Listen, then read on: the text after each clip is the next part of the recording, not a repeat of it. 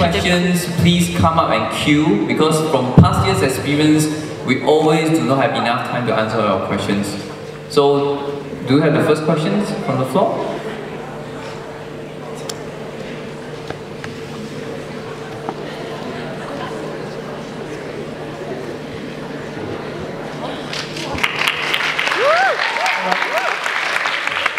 Please tell us what's your name and where are you from?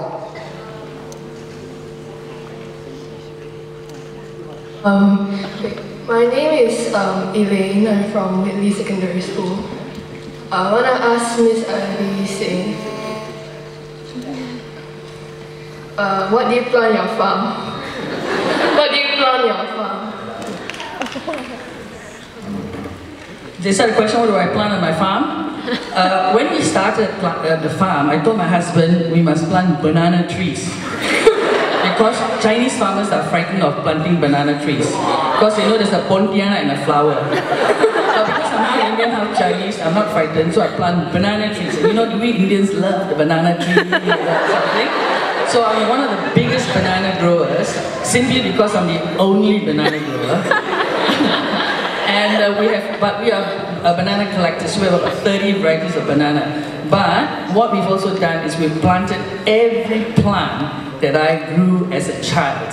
So I have about 500 plants on my farm. And if you want to look at what grew in Singapore when I was young, come to my farm. We have everything. You name me something, we got it. Okay? Does that answer your question? Thank you.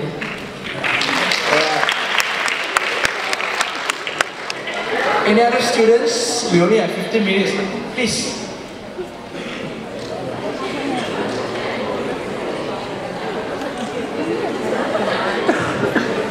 Okay, please introduce yourself first.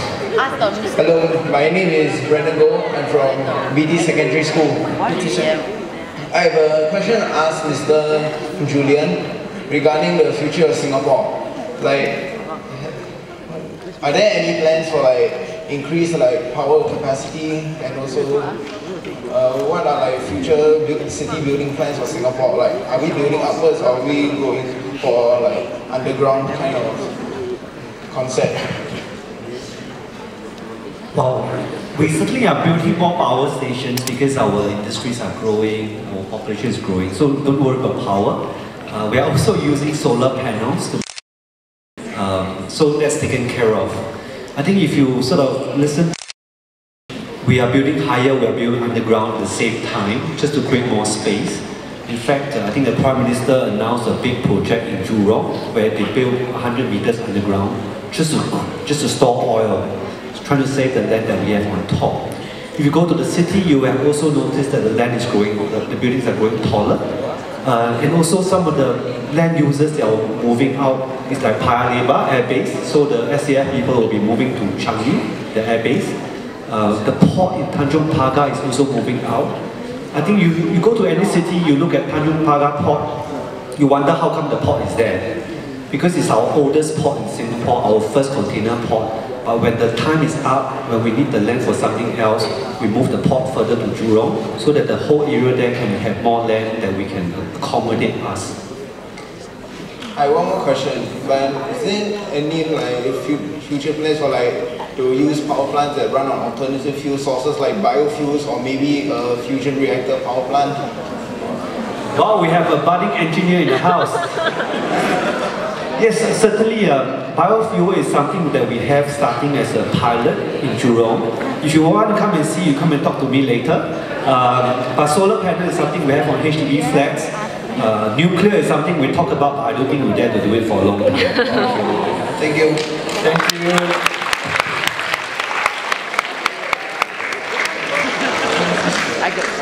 My name is Vision Tong from N.Emation Secondary School. I'd like to ask Mr. Sam Kang-Lee, other than the project you mentioned, what other projects are you planning or looking on? I really want to do a project to improve the courtesy level of drivers in Singapore. Really, it pisses me all the time. Every time I drive around, it pisses me. I think the main thing is communication. We have to find a way for drivers to communicate, even when they're in the cars. So I'll keep my plan a secret. Thank you. Thank you. Thank you. Wow, there's more and more students coming up. Just to take note, okay, in case our 15 minutes run out, later during tea break, if any one of you still want to ask any question to our speakers, right, please feel free to do so. Alright, please don't be shy. I'm Phoebe from St. Nicholas. I want to ask Colonel Cheng, how do you get people to come for NEP?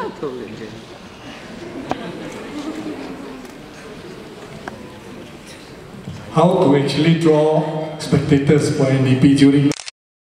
We went to many organizations and we also sent out many invitation cards.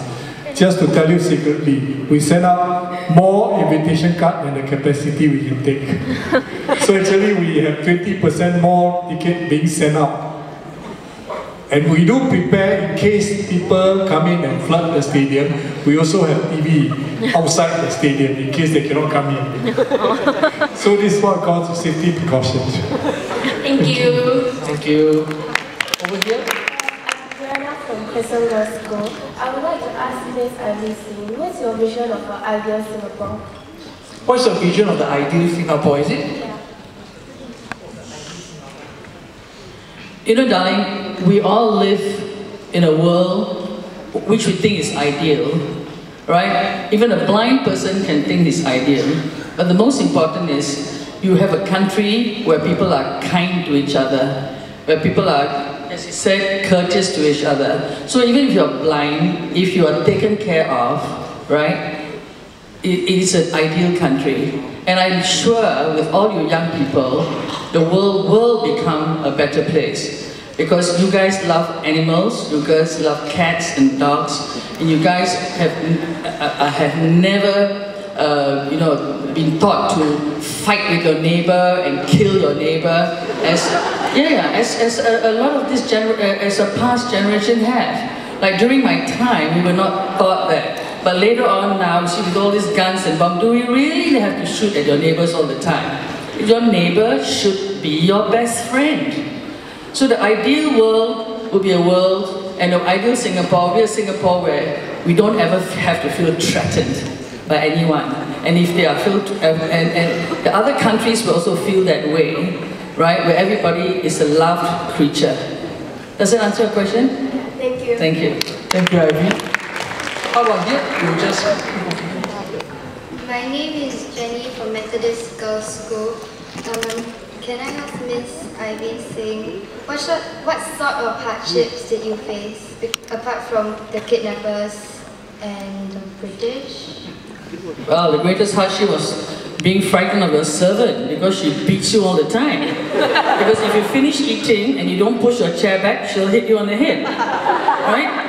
If we couldn't telephone somebody to bring your book. If you forget it, you stand on the chair. Your teacher will beat you.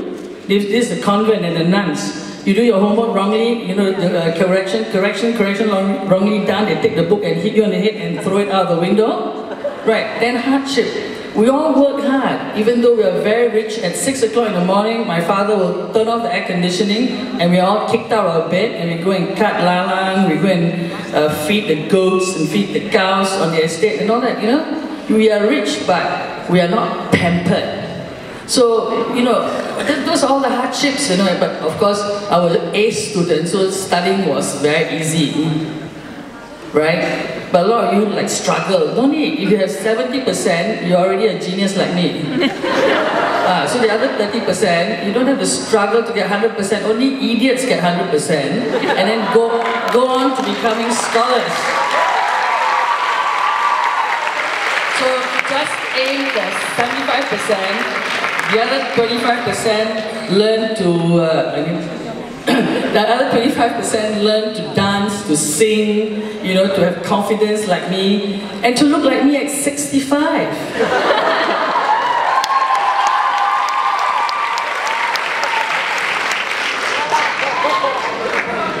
Hi, I'm May from Young Girls High, and I have a question for Mr. Sam. For the second video, right, you chose to speak in Chinese, and why is that? 因为我本来就是讲华语比较好。 No, I mean why not English as a main language? Because your credits were also in English as well instead of Chinese. I thought that the essence of what I wanted to convey sounds more poetic in Chinese. It makes me sound... So it was just because it sounds nicer? Sorry? So it was just because it sounds nicer? Because it makes me look smarter. Thank you. Over here. My name is Faz from BT-Sec. My question is to all of you. What is your beliefs? Why don't we do a quick sum up for all the speakers? What is your personal belief? From my experience in like Hotel New World and all these disasters, I believe Singaporean, be it everybody think that Singaporean is cannot jump out of the box, cannot get together, but when the crunch comes, all of us will be able to stand together and we can identify ourselves that we are Singaporean.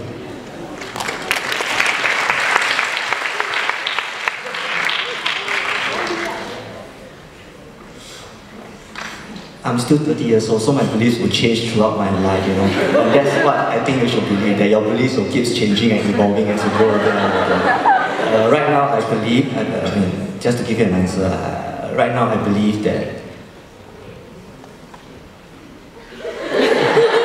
See, I have no belief now. But ask me again in 5 minutes time, I probably have one. Okay, I think that whatever you do, put yourself in the perspective of the other person that you're trying to understand. That's that. That's for me. Yeah. I suppose I'll just use the word trust.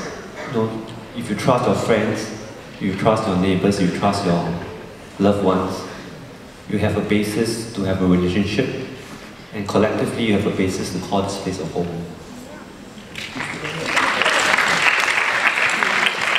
Well, for me, my belief is always family. That is the center of the universe, and whatever you do, if you have a close family and you believe in that, you can do anything. So whatever hardship you go through, that is always... My belief is that human beings are not very different. Whether you come from China, from Nepal, from Syria, from Singapore, at the end of the day, if you put them all together, to spend a week together, you find that we are all not very different. Right? So my advice is, don't set limits for yourselves, because once you set limit, you're only limiting how far you can go. Always don't set limits, do your best, and really, the sky is the limit.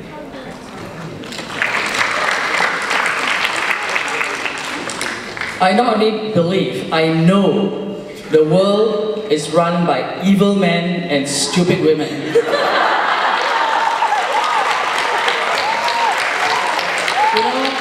know, the world has so much. We have so much food, we have so much water, we have so much everything. But evil men are always thinking of shooting at each other and killing each other and putting, paying people the lowest salary and paying themselves a high salary.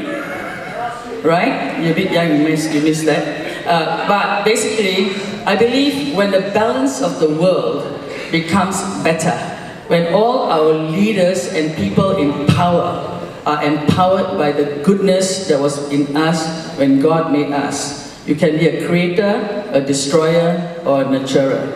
And when we all believe that we are gods, and we can do that we can create, we can destroy, or we can nurture, and I'm sure your generation will make the world a much better place, and believe that you can do it.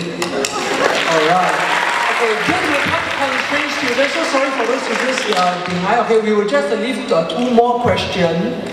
Alright, for the one on the left and the right. Then the rest of you, please stay back later and talk to the speakers. So maybe the rest of you, can you maybe just move back to your seats? So sorry about it. Yeah, due to time constraint.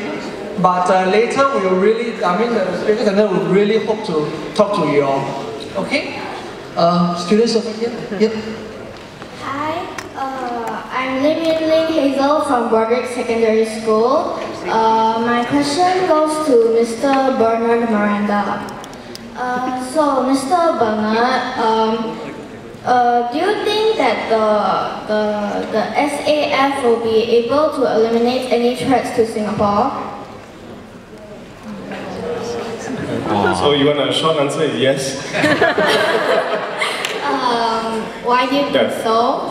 Okay, the long answer is, well, because we have national service and in terms of size, we have many NS men, like our good man here, who is in his uniform, with very good training and the technology that we have.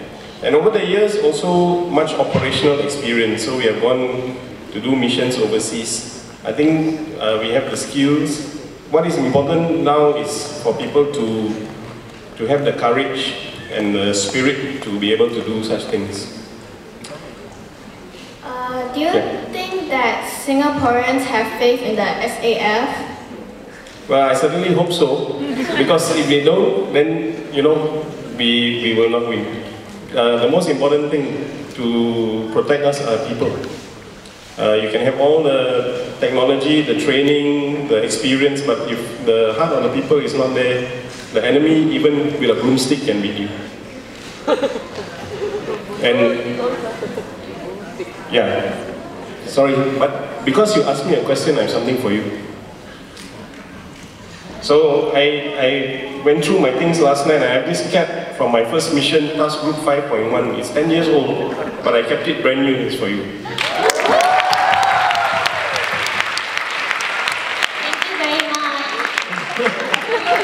What's this young lady's name?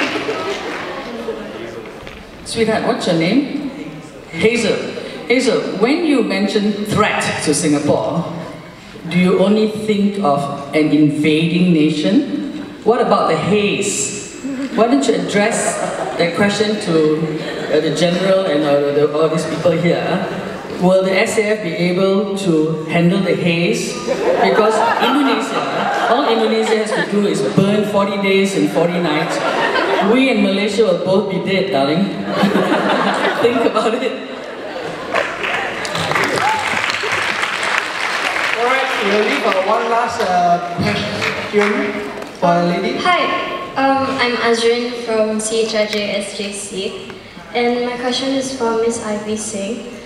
From your amazing sharing, you've become a great inspiration to me, but despite the very optimistic personality you have, everyone has ups and downs, and I'm sure you have some, and I'm just wondering what are your inspirations to get back up?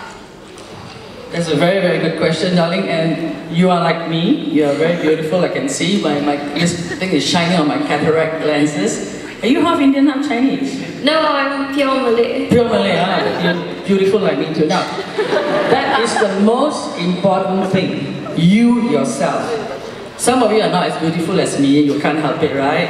But all of you can see, all of you can hear, hands and feet, right? And if you stand up, all of you can walk, right? So that is already a great blessing that you have.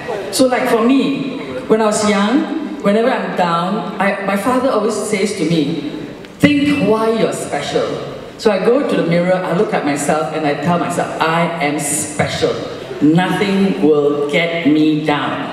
And if somebody gets me down, I get rid of that person. That's why I'm the warrior. Okay? I never get mad, I get even, right? But usually, I also think, in my old age now, when a person tries to get you down, that person actually has a problem, you know? Right? That's why the fella is jealous of you because you're not beautiful as you, not as tall as you. Are you a netballer, by the way? No. Hey, CHIG, you better be a netballer, okay? So, you know, when a person tries to get you down, always look at that person, right? And when, you know, ask yourself, why is that person trying to get you down? And when you are down, look at yourself and say, I'm already very fortunate. And if I'm still around in Singapore and you're down, call me. My number is 981-66342. Okay? All right.